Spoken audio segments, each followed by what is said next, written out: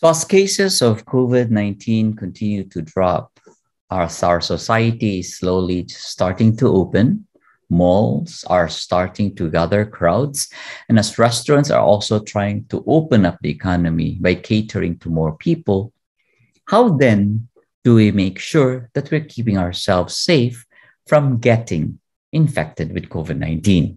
Can monitoring of CO2 in a portable way help mitigate the risk in public spaces for us to be protected against getting COVID-19 infection?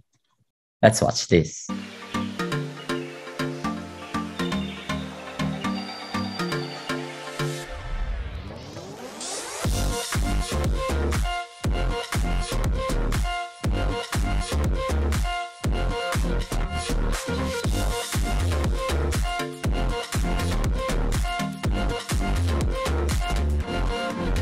In this tweet by Professor Kimberly Prother, there was a single case of a infected person that led to a hospital outbreak, despite that the maximum number of people in that enclosed space was only 4. What happens?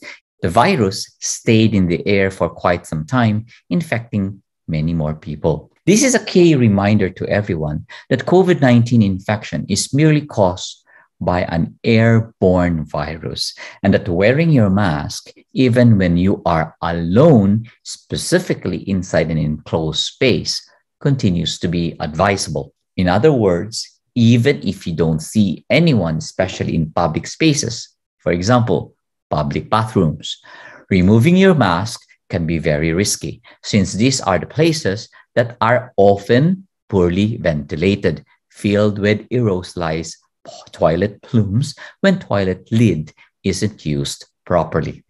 In fact, in one recent report by Dr. Ali, bathrooms can deceptively be empty and you thought you're safe, but if someone infected was there before you, it can still be infectious, as the airborne virus can remain in the air for quite some time, since again, this is one enclosed space that is poorly ventilated. Seriously, therefore, public bathrooms can be a real risk. So similar to the concept of bathrooms, other enclosed spaces like restaurants, school classrooms, and offices can also therefore be really risky. Why? Because again, one infected person who coughs had a virus airborne that can linger in the air for quite some time. And therefore, simply forget about the outdated 6 feet droplet rule. Why? Because we have seen huge super spreading outbreaks from aerosols have been documented. And I therefore repeat that COVID-19 is definitely airborne. And therefore, please, when you're in outside spaces, outside of your homes, don't try to remove your mask. We all know that aerosol is different than droplets. Aerosol study indicates that coronavirus is persistent and stable for many hours. We all know that typical air exchange is every 20 minutes to 4 hours, depending on the ventilation. So if you look closely at this picture, it shows that within 20 minutes, you can still see the typical microdroplet movement around the enclosed space.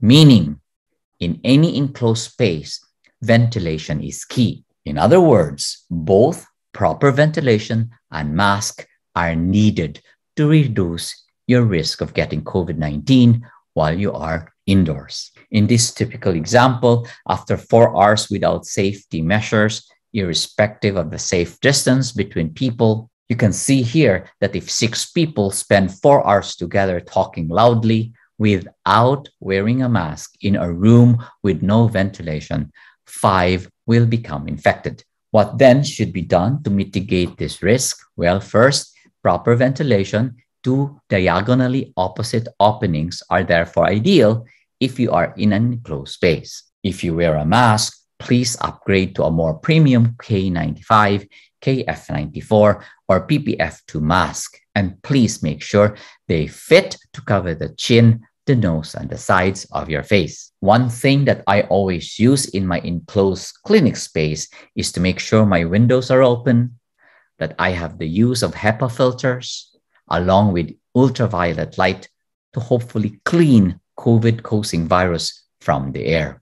But one thing I want to teach you today is about the use of CO2 monitors. For me, this is very useful and it is actually portable. First, we all know that CO2 correlates with the level of aerosols in the air since both are exhaled.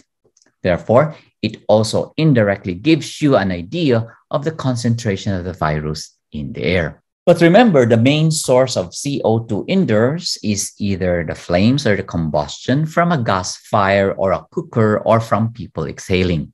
So if CO2 is building up, you can assume that there are invisible respiratory aerosols in there. So you can actually measure airborne COVID-19 risk by measuring CO2.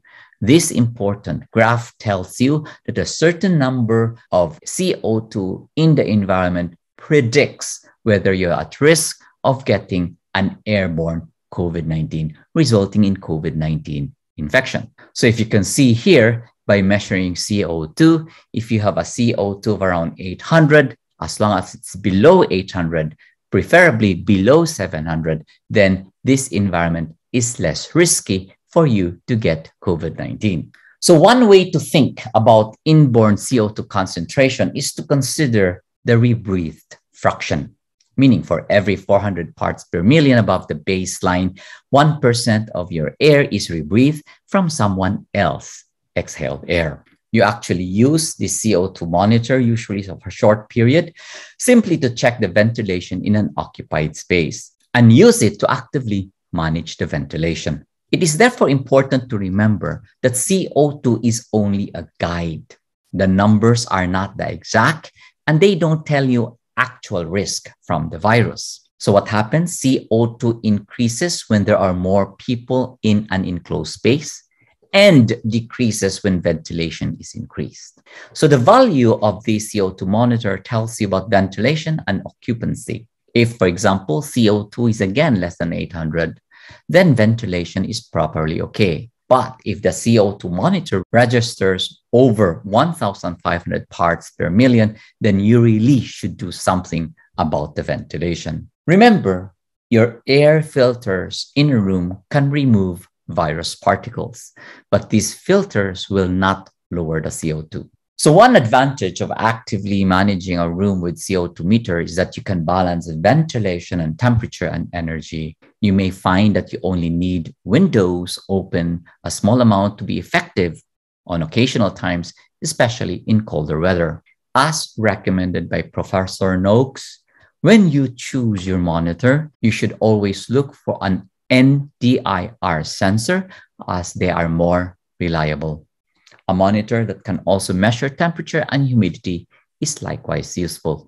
So what I would advocate is in the use of these CO2 monitors is that you can easily purchase one that is portable and therefore can easily be brought to places where you plan to dine out with your family or enjoy the location. Remember, the reading in your CO2 monitor gives you an idea of how well ventilated the space is, whether you have to be going out of the place or you can continue enjoying the place because the CO2 monitor registers that the CO2 level is not risky for you to get COVID-19. Remember, a CO2 level that will register in your CO2 monitor of around 400 is similar to that of an open air. So again, any areas where your CO2 monitor will register more than 800, I will definitely avoid this place because it implies high aerosol concentration and therefore will increase my chances of getting COVID-19. I hope